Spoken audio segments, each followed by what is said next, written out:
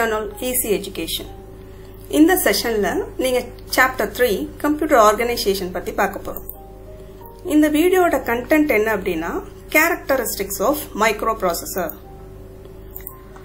Characteristics of microprocessor என்னென்ன அப்படின்னா clock speed, instruction set, word size.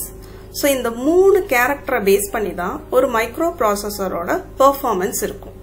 இப்போ நம்ம கம்ப்யூட்டர் வாங்க போறோம் அப்படின்னா இந்த டீடைல்ஸ் எல்லாம் தெரிஞ்சா நல்ல ஸ்பீட்ல எந்த மாதிரி இன்ஸ்ட்ரக்ஷன்ஸ் அதால எக்ஸிக்யூட் பண்ண முடியும், அதனோட வேர்ட் சைஸ் எப்படி இருக்கு, அதை வச்சு அந்த மைக்ரோப்ராசஸர் எந்த மாதிரி பெர்ஃபார்மன்ஸ் இருக்கும்னு உங்களால சொல்ல முடியும். as a computer science students நீங்க இத பத்தி தெரிஞ்சுக்க போறீங்க. First clock speed. ஒவ்வொரு மைக்ரோப்ராசஸருக்கும் ஒரு இன்டர்னல் கிளாக் இருக்கும். அதுதான் அந்த மைக்ரோப்ராசஸர் எக்ஸிக்யூட் பண்ற இன்ஸ்ட்ரக்ஷனை அந்த ஸ்பீடை ரெகுலேட் பண்ணுது. The speed at which the microprocessor execute instruction is called clock speed. அந்த clock speed எப்படி மெஷர் பண்றாங்க அப்படின்னா மெகாஹெர்ட்ஸ் இல்லைன்னா ஜிகாஹெர்ட்ஸ். எப்படி நம்ம நார்மலான ஒரு லென்த்தை மெஷர் பண்ண போது மில்லிமீட்டர், சென்டிமீட்டர், மீட்டர்னு மெஷர் பண்றோமோ அது மாதிரி மைக்ரோப்ராசஸருக்குள்ள இருக்க கிளாக்கோட ஸ்பீடை மெகாஹெர்ட்ஸ் இல்லைன்னா ஜிகாஹெர்ட்ஸ்ல மெஷர் பண்றாங்க.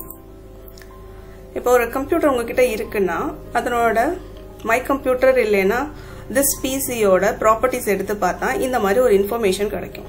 இதுல என்ன கொடுத்துருக்குன்னா விண்டோஸ் 10 இது ஆப்ரேட்டிங் சிஸ்டம். ப்ராசஸர் அப்படின்னா Intel core i5, CPU 1.10 GHz 1.50 GHz. இதுதான் இந்த ப்ராசஸரோட clock speed. So at least multitasking பண்ணணும் அப்படின்னா 1 GHz இருக்கணும். இது 4 வரைக்கும் இருக்கும். ஸோ உங்க ப்ராசஸரோட ஸ்பீடு நிறைய இருக்குன்னா அதனோட பெர்ஃபார்மன்ஸ் நல்லா இருக்கும். இந்த மாதிரி சிஸ்டம் டைப் பார்த்தா 64 பிட் ஆப்ரேட்டிங் சிஸ்டம்.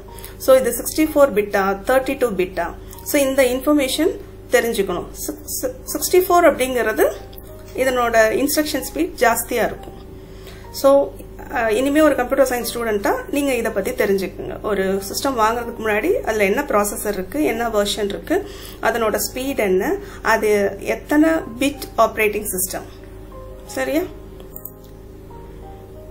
அதுக்கு அடுத்த கேரக்டர் என்ன அப்படின்னா இன்ஸ்ட்ரக்ஷன். இன்ஸ்ட்ரக்ஷன் அப்படிங்கிறது ஒரு கம்ப்யூட்டர், அதாவது ஒரு ப்ராசஸர் செய்யணும்னு சொல்ற கமாண்ட். நம்ம தான் இன்ஸ்ட்ரக்ஷன் கொடுக்க போறோம். The basic set of machine level instructions that a microprocessor is designed to execute is called a instruction set. So, instructionங்கிறது நம்ம கம்ப்யூட்டருக்கு கொடுக்கிற இன்ஸ்ட்ரக்ஷன், அதாவது கமாண்ட். அதை பேஸ் பண்ணி தான் அது எக்ஸிக்யூட் பண்ணும். இன்ஸ்ட்ரக்ஷன் செட் அப்படிங்கிறது என்ன மாதிரியான இன்ஸ்ட்ரக்ஷன்ஸ் எல்லாம் அந்த ப்ராசஸரால பண்ண முடியும். பேசிக் set of machine level instructions. நம்மளுக்கு தெரியும் ப்ராசஸர் வந்து கண்டிப்பா பைனரி லெவல் லாங்குவேஜை தான் புரிஞ்சுக்க முடியும். 1010 தான். ஸோ நம்ம கொடுக்க போற அந்த பேசிக் set of machine level instructions என்ன மாதிரியான இன்ஸ்ட்ரக்ஷன்ஸ் எல்லாம் ஒரு ப்ராசஸரால எக்ஸிக்யூட் பண்ண முடியும் அப்படிங்கறதா என்னது set of instructions. That is instruction set. இன்ஸ்ட்ரக்ஷன்ங்கிறது command, set of instructions that a microprocessor can execute அப்படிங்கிறது இன்ஸ்ட்ரக்ஷன் செட். ஸோ ஒரு மைக்ரோப்ராசஸரால என்னென்ன டைப் ஆஃப் இன்ஸ்ட்ரக்ஷன்ஸை எக்ஸிக்யூட் பண்ண முடியும் அப்படின்னா டேட்டா டிரான்ஸ்ஃபர் பண்ண முடியும். டேட்டா டிரான்ஸ்ஃபர் அப்படின்னா ஒரு ஃபைல்ல இருந்து இன்னொரு ஃபைலுக்கு காப்பி பண்றதோ, ஒரு பென் டிரைவ்ல இருந்து சிடில இருந்து நம்ம காப்பி பண்றது எல்லாமே டேட்டா டிரான்ஸ்ஃபர் தான். அரித்மெட்டிக் ஆபரேஷன்ஸ் அப்படின்னா அடிஷன், சப்ராக்ஷன், அது மாதிரி இருக்கிற பேசிக் அரித்மெட்டிக் கால்குலேஷன்ஸ் எல்லாம் பண்றது அரித்மெட்டிக். லாஜிக்கல் அப்படின்னா ட்ரூ ஆர் ஃபால்ஸ் அந்த மாதிரி ஒரு டிசிஷன் மேக்கிங் வரும். அந்த விஷயத்தை அந்த மாதிரியான இன்ஸ்ட்ரக்ஷன்ஸும் ப்ராசஸரால பண்ண முடியும்.